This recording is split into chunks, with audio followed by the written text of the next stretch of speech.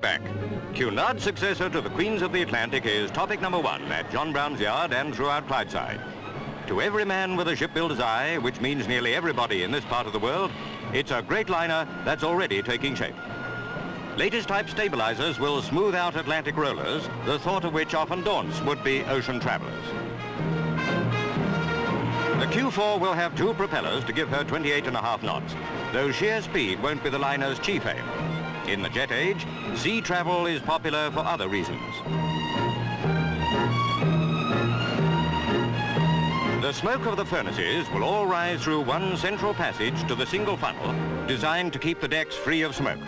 Next September, they'll be knocking away the props to send the Q4 down to the water. The Queen will launch her. Seen publicly for the first time, a model, how the Q4 will look when finished. A handsome liner, to be in all ways a great ship. Cunard Chairman Sir Basil Smallpiece and all concerned in designing and building her knew that the Q4 would have to be a super vessel to live up to the reputation of the old Queen liners.